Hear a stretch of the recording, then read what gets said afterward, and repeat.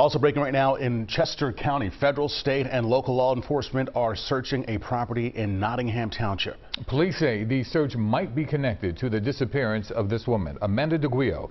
The Upper Darby mother went missing 8 years ago. Joe Holden broke this story. He's in Nottingham Township right now. Joe?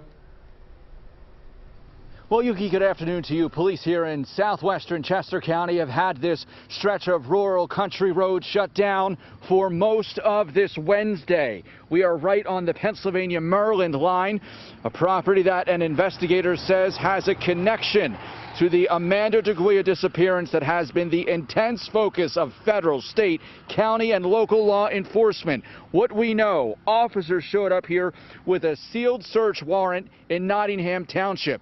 As we were first to report, police acting on probable cause suspect this property is somehow connected to the Drexel Hill mother of two's disappearance from June 3rd, 2014.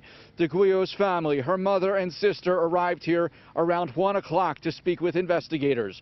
We understand search dogs and other equipment were brought in. Sources tell me they scoured the entire property, digging holes and even draining a septic system.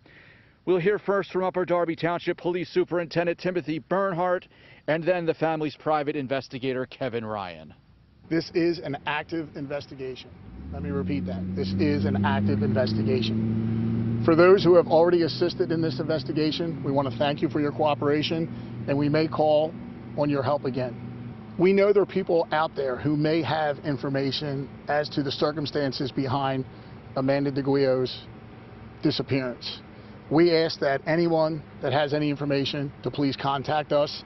So I understand that the search warrant was obtained to search a property in the vicinity here in reference to Amanda's case. Specifically in the search warrant, I don't know. I haven't been told or privy to any of that information by law enforcement or the family itself. The family wouldn't know either.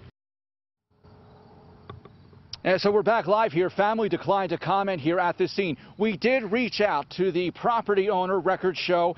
We have not heard back from them, but we did leave them a message about the intense law enforcement presence here along this roadway in Nottingham Township, Chester County. So this is an intensely developing story, probably the most public sign of development in this very long and active investigation in the search for Amanda DeGuio. That is the story. We're live in Chester County. Joe Holden, CBS 3 Eyewitness News. Okay, Joe, thank you for that.